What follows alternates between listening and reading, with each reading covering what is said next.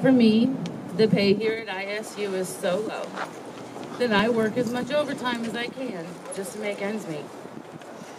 I have to cover rent. I have a 17-year-old son at home. And if you know how expensive they truly are.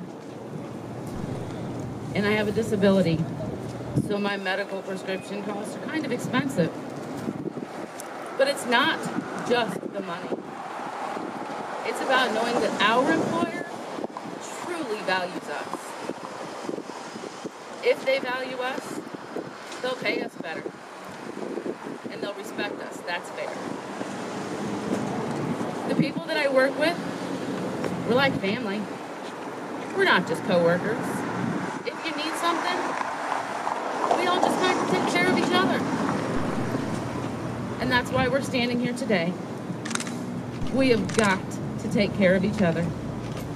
It's about time that ISU steps up and treats fairly those who work the crazy long hours and who do the hard physical work.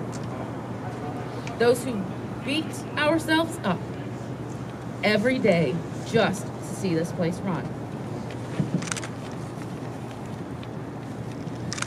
We're here today because it's past time for the administration to see us and to hear us, to respect and appreciate us. We didn't want or ever expect to have to consider going out on strike. But we're going to stand up for ourselves until this university gives us the respect we deserve. Thank you.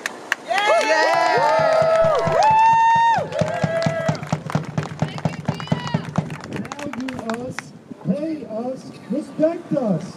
That's what Tia said. Value us, pay us, respect us. Value us.